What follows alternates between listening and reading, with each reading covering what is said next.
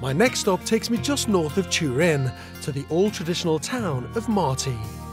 Hidden amongst its tightly packed 19th century houses and courtyards is a little gem of modern restoration. It started life as a barn, but had been abandoned and decaying for years. Now it's been transformed into a family home, with just a hint outside of what lies within. Tell you what a cool restoration project. You'd never think this was an old building. It's been so well done.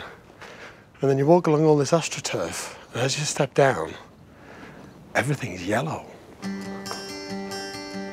It takes confidence to pull off a bright colour as your palette of choice, but it proves that style doesn't have to be discreet.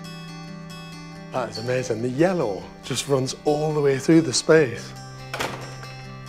And when you get inside, I understand why now. The original ground level of this building is up here, up at this level. And what they've done is they've dug everything down to increase the ceiling height as much as possible in the space. And everything below that ground level has been painted yellow. This family home has 80 square metres of space just on the sub-ground level.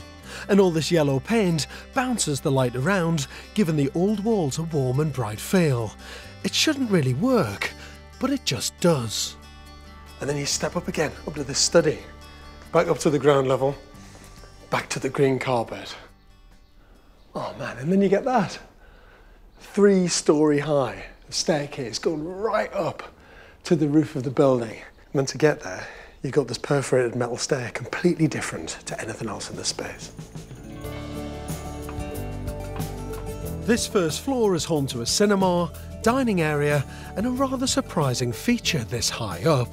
Oh man, look at that! A swimming pool on the first floor of a restoration project. It's not just any old pool, this one seems to defy gravity. It's pulled away from the floor on this side. It's even pulled away from the floor on that side. These load-bearing struts alone are holding up 20 tonnes of water. It's like one hovering, suspended swimming pool deck. That is so difficult from an engineering point of view. Where once there was an old hayloft, there's now a study with a master bedroom tucked away up on a mezzanine. This £320,000 barn conversion is further proof that modern Italian design is bold, mischievous and truly unforgettable.